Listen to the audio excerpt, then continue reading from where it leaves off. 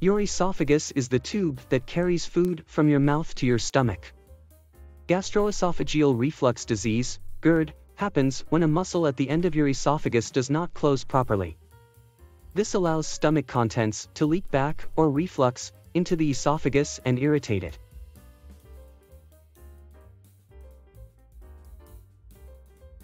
You may feel a burning in the chest or throat called heartburn. Sometimes, you can taste stomach fluid in the back of the mouth. If you have these symptoms more than twice a week, you may have GERD. You can also have GERD without having heartburn. Your symptoms could include a dry cough, asthma symptoms, or trouble swallowing.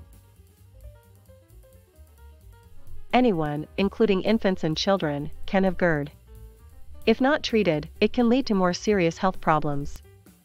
In some cases, you might need medicines or surgery.